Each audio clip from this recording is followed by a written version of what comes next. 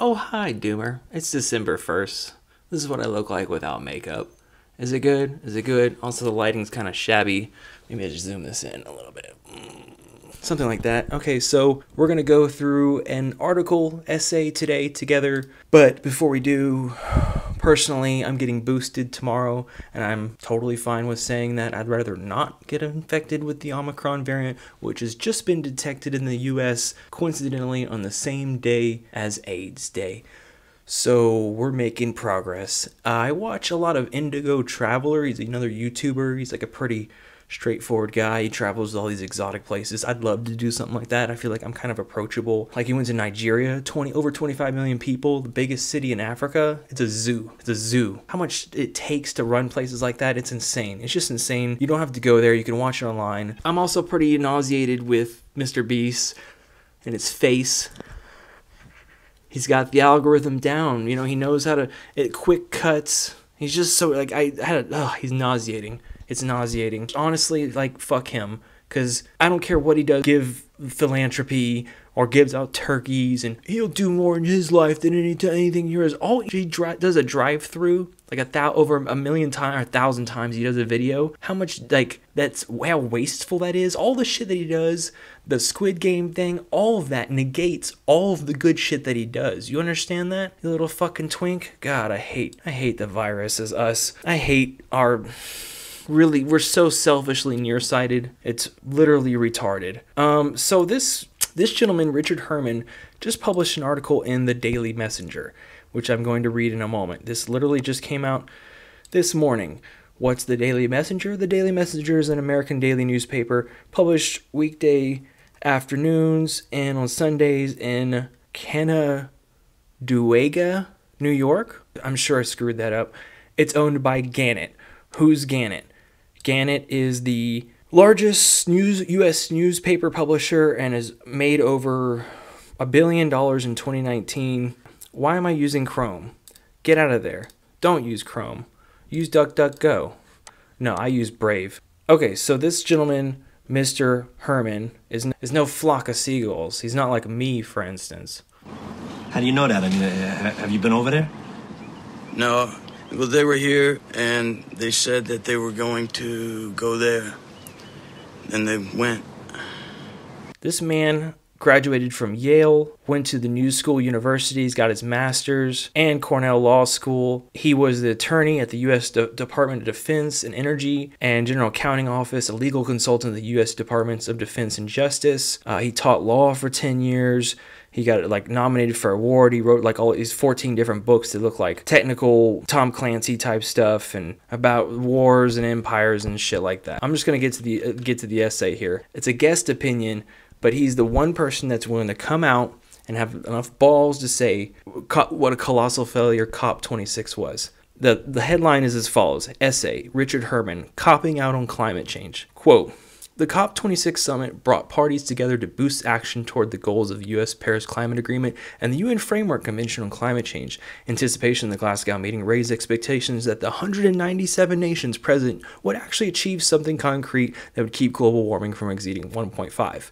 It was not to be.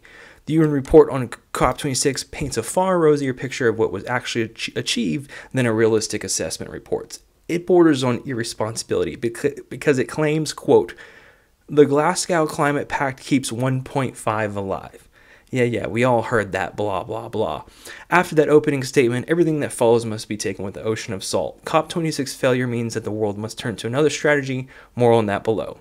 So he says, to paraphrase, they heard a great deal of soaring rhetoric from world leaders about the gravity of the problem.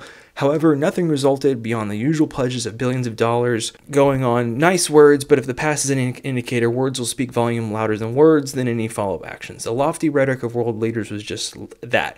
Real action was nowhere to be found. Glasgow glossed over some of the core climate change issues. For example, nothing was said about carbon capture. True. Similarly, the worlds were silent about nuclear power. True. An essential energy source if we were to phase out fossil fuels and move to renewables. Two of the world's foremost greenhouse polluters, China and Russia, didn't even bother to attend COP26, which makes it border on meaningless. Without itemizing the pledge particulars, suffice to say that the planet can no longer limit to 1.5 degrees C since the Industrial Revolution by the target date of 2030. The political will to do simply does not exist. Temperatures are certain to smash through that barrier, which climate scientists have earmarked as the point of no return. Once crossed, what that means is the climate will be out of control. COP26 was full of urgings, but not much that was tangible or enforceable. Telling was a statement in the official Glasgow report. Countries have raised their ambition. This might be the finest example of diplomatic claptrap in history. As in previous 25 climate conferences, Glasgow kicked the can down the road once again. Going into Glasgow, half the world's major economies had not even met their 2015 Paris Agreement goals, and there were no sanctions for those failures, not even a gentle tap on the wrist. With this approach, the 1.5 goal is permanently out of reach.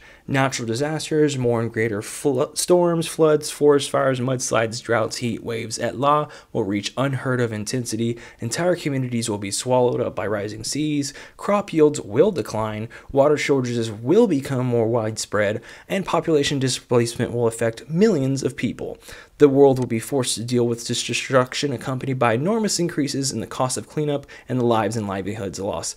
Adds to the climate chaos that many nations have been over-reporting their carbon savings, and a fact that came in the light of Glasgow, but did not make it into the UN report. There are no sanctions for climate reporting fraud. Seriously. What all this means is that it's time to turn our attention from halting and reversing global warming to mitigation. And in other words, learning to live and cope with climate change and the escalating havoc it will ensue. Translated, that means constructing barriers against rising sea levels in places like Lower Manhattan, vastly increasing federal and state budgets for the Federal Emergency Management Agency and National Guard, and enacting laws restricting residential construction in places highly prone to forest fires and beach erosion, encouraging climate migration from areas of high risk to safer locales.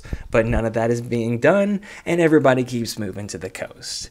So we're painting a pretty grim picture here, guys. I feel like I've beat a dead horse, but I said this on my last video, but I'm going to say it again, that now is your fucking retirement, not later.